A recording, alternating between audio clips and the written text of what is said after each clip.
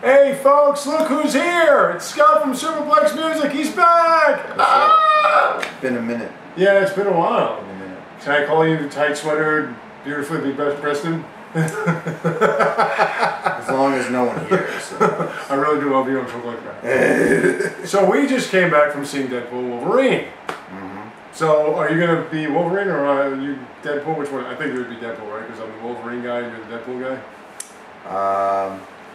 I am going to be Reptile. Wait a minute. Alright, cool, yeah. So Wrong he's Reptile. So anyway, we're not going to say anything and we're not going to spoil. There's a lot of cameos. I think we can go through the trailers for a bit. They all suck. Do you really like the new Joker one, right? With Harley Quinn?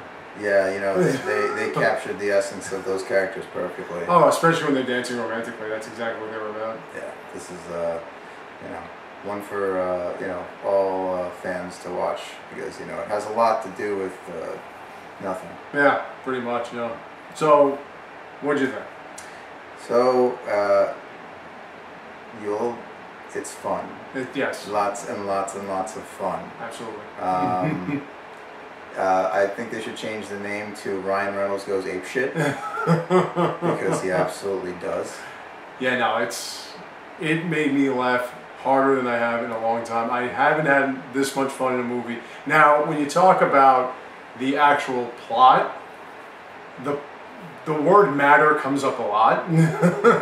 So really what that means is the idea is about being more than what you think you're capable of type of thing. So it's another one of those 80s type movies where it's all about life lessons and shit, which is fine. You know, if that's what gets all the internet people's dicks hard, then cool, whatever. Just shut up about the wokeness for 5 minutes and we'll be okay. But there was a lot of hilarious shit and over-the-top violence.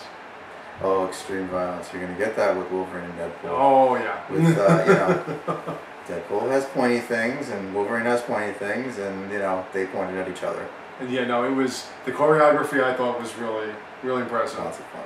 Yeah, I mean, it was kind of like, it was comic book violence. It's what you would expect when you see these two together. That's what Deadpool does. What did you think of the villainess?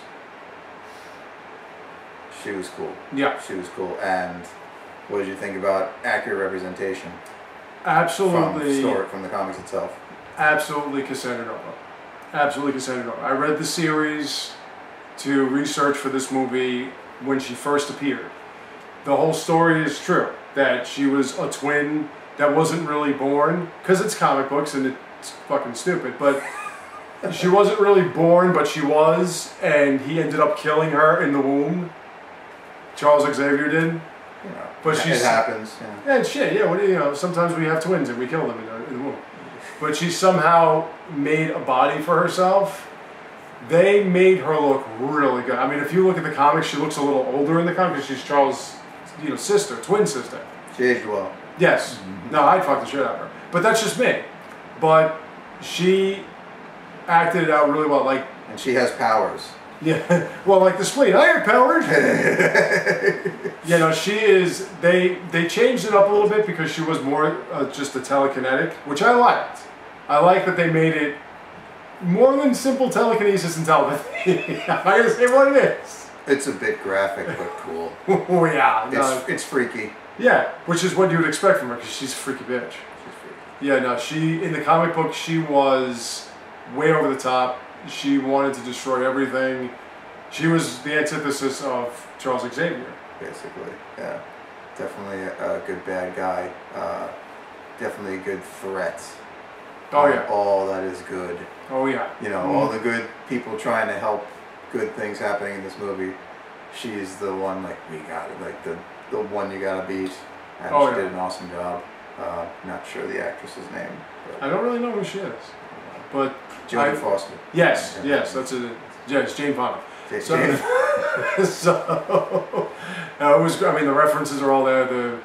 The vague references to certain things. The soundtrack was really good. Yeah. Everything. And listen, it's a hell of a time. It's the most fun I've seen in a Marvel movie. However, I am, and as I was saying to my really good friend Scott, in the car on the way back. The whole thing about the 4th and 5th phase being shit and the multiverse and everything, listen, You cannot have comics without multiverses. I'm sorry, you just can't.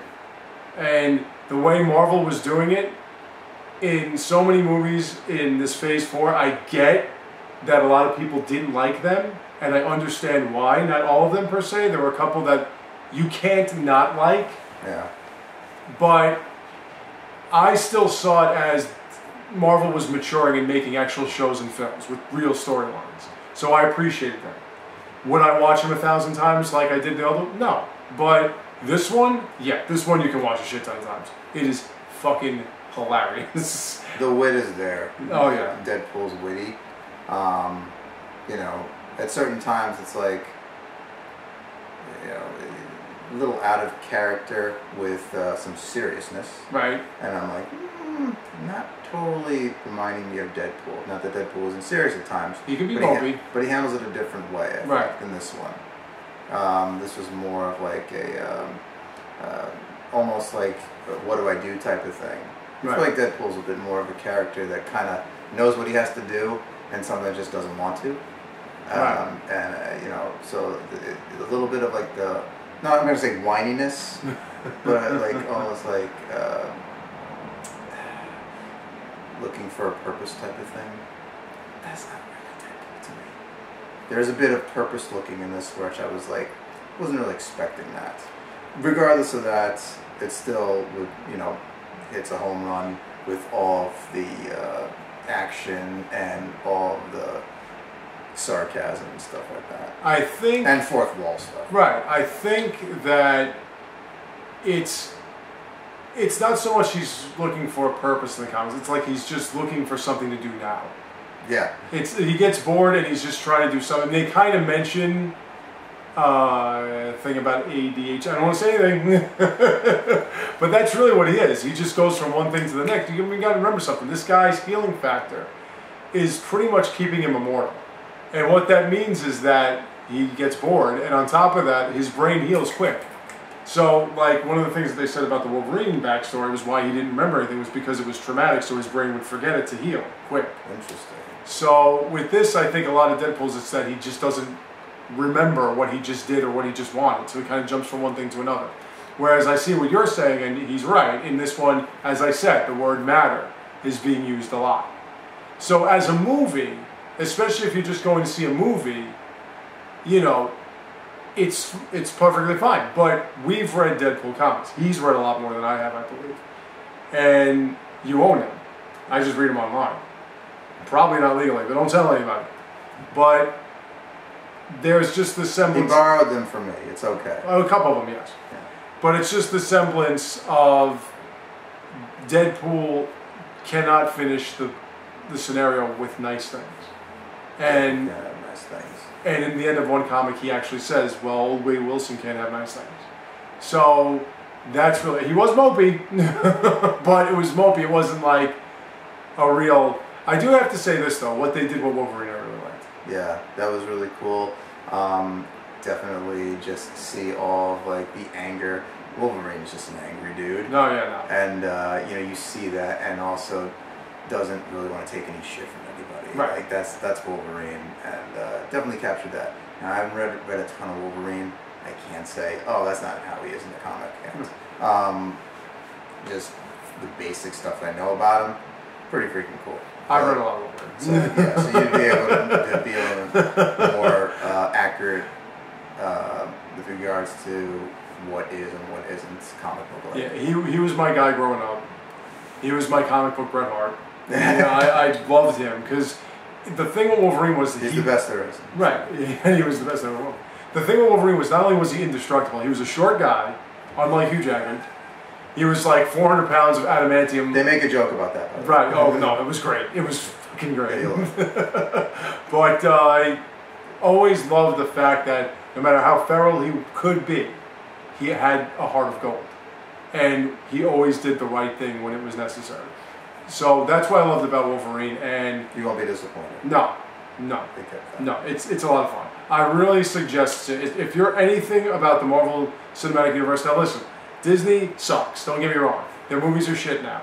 And on top of that, they are completely raping Star Wars to no end. He's saying what we're all thinking. Right, so how they could keep shitting out Star Wars stuff and say, well, the Marvel Cinematic Universe needs to be a... No. Marvel Cinematic Universe is saving you right now, okay? Whether or not the last couple of movies did well... Let's just say this Deadpool is saving you. Right now it's saving. Deadpool's just saved them. Right now. Just completely saved them. This thing... I'd be shocked if this thing isn't like highest grossing comic book movie to date. Well, the movie theater was packed we went to. Yeah. And this was a 7:30 showing. Yeah. So, it's... And there was more people coming in when we were leaving. Yeah, exactly. So, and getting in our way, when we're trying to watch the fucking movie. But people do that. But, no, if you are into the Marvel Cinematic Universe, even if you're not, if you just want something fun to watch that's not Twisters or Beetlejuice, I'm telling you, we can tell you, you might want to go see this movie. It's just, if you're not into any of this stuff, yeah, you're not going to want to see it. Maybe. I think so. I think very violent. Yes. It's going to be very violent. Cartoonish comic violence. Yeah, so it's going to be very, very violent. But funny as heck. Oof. Like I said, at this movie, I should rename it Ryan Reynolds Goes Apeshit. Because he totally does. He obviously put a lot into the writing and, wanted to capture some essences of Deadpool, which made him famous. Right. Saying stuff that he knows he's in a comic, or in this case a movie. Right. Making references about popular culture. Right. Totally making references that he shouldn't make at that point in time with the situation he's in. Right. Very inappropriate stuff. Sexual references, sexual scenarios. This is the stuff you go to see that isn't in any other comic book movie. How great was Blondell? Oh, she's always great. She's always great. Blondell. I guess that's a spoiler. Blondell's there. Oh yeah. I'm sorry, we didn't mean to say anything. That's the only one. But the Invisible Man, played by Brad Pitt, he's not in this. Yeah.